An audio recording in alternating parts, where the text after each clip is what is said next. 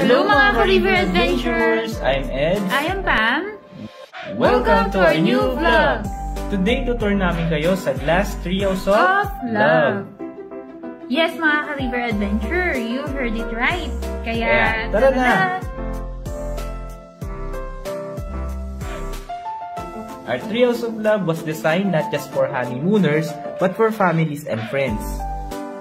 Kaya nitong mag-accommodate ng 4 to 6 packs.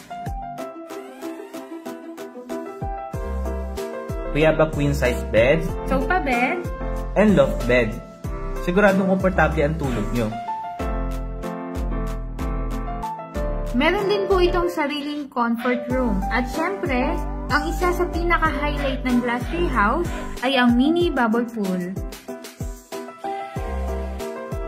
Sure kami na mag-enjoy ang buong family nyo dito. With basic amenities tulad ng refrigerator, where you can store your food, no corkage fee tayo.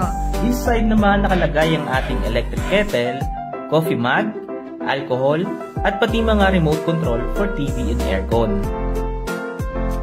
At mini cabinet for your belongings.